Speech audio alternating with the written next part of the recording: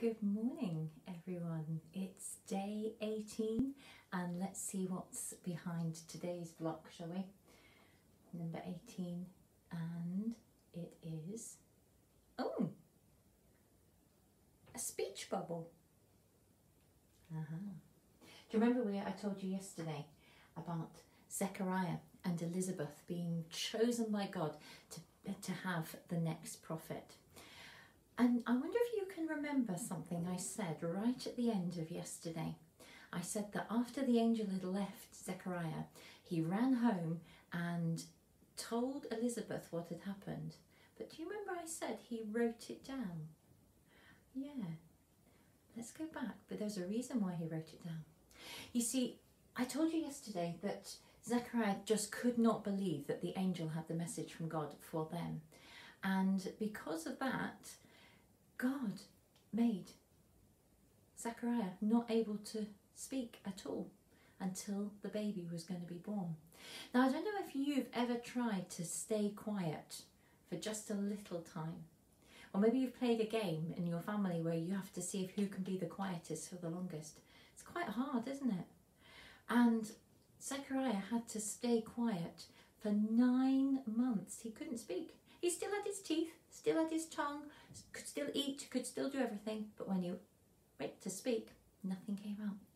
So, and they didn't have paper and pen like that necessarily. It would have been very hard to write things down. They would have needed a tablet of clay or maybe writing it in the sand. Not an easy task. But for 9 months, Zechariah kept very quiet. And because he was quiet, you know what you can do when you're quiet, don't you? You hear more. Because you're not busy talking, you hear more. I don't know if you've ever been for a walk, have you? And you've all kept quiet, and then you can hear the birds and you can hear the things around. Zechariah spent that 9 months properly listening to God, and he realised that God was his friend and was in charge. And it came the day when Elizabeth had the baby, and everybody came round, and in those days it was very expected to call the baby by the name of the family name or the father's name.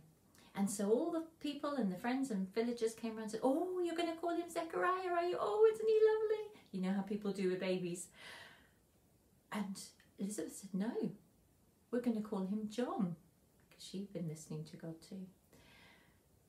And they said, "But you can't call him John. Let's check with Zechariah." So they motioned to Zechariah, and he was able to write down his name is John. And as soon as he did that, his voice came back, and God knew that he had been listening and that John was going to be a very special person, and his mum and dad were incredibly special too.